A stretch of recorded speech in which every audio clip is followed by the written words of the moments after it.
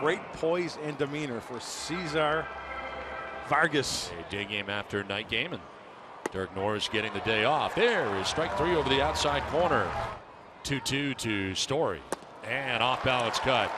Vargas so poised. He struck out the first two batters of today's game, back to back here, Blackman and Story.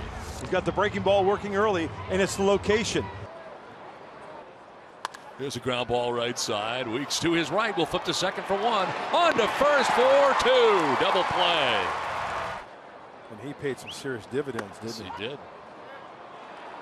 There's strike three, and Vargas picks up his third K.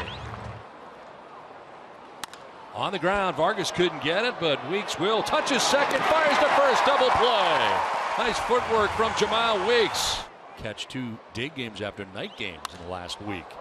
There's a fly ball to left field, hit pretty well, Upton going back, now coming forward, and he'll put it away. So Vargas bouncing back with a nice 1-2-3 6th inning.